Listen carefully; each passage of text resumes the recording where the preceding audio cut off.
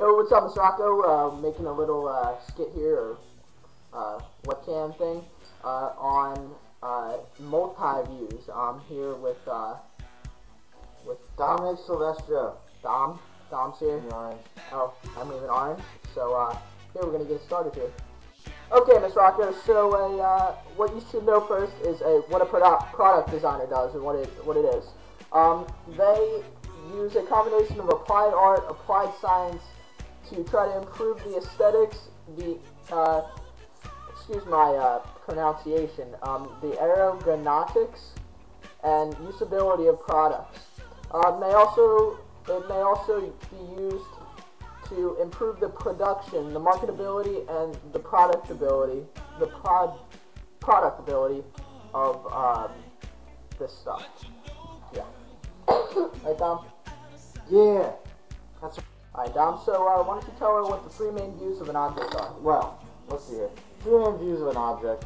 Pretty obvious. Right, yeah, I mean the top side, is also known as the multi-view top, and the front side. Front.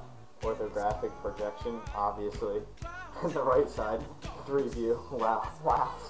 God, who doesn't know that? Pretty freaking easy. Wow, watch it. Say hello to Mr. Orange! Alright, so the three principal dimensions of an object are... Scoot your boot, bud. What are they, Dom? Well, in the three main principal views, pretty easy. Alright, he's not paying attention. They're width, height, and depth. Alright, so let's move on to the next one. Yeah. Okay, Mr. Rakow, so width and height are found in the front view, width and depth are found in the top view, and height and depth are found in the right view. That's simple enough. And there's also this thing called the glass box theory. The glass box theory is the project project the sides of the object to the sides of the box. Now we'll move on to something else. Last thing you need to know is that hidden lines are there to show how the holes are represented in the plane. Yeah, they're still there. They're there. You just can't see them. You can't see them. them. That's the whole point of hidden lines. Exactly.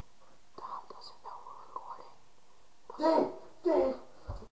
So now, Mr. Rakow, we're going to give you a few examples of this this new thing that we're showing you called multiview, which I think you might have heard of it before. Yeah. You gotta change. Yeah. Oh yeah. Yeah. Nah, that's enough. That was too far. Okay, so here's the examples, Mr. Rakow. Okay, here you go, Mr. Rakow. This is what we drew up a little bit ago. It's drawing 1 on the worksheet you gave us.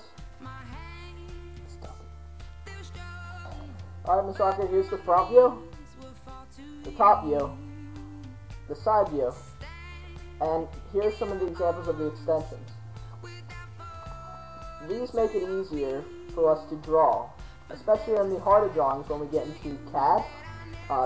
It'll make it very easy.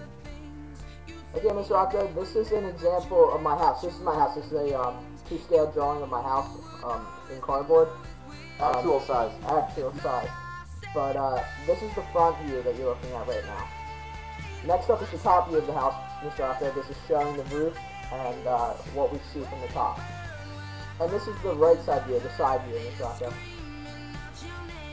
I always think that it's best to use the most examples you can, so I'm going to give you a third example of this. Top side.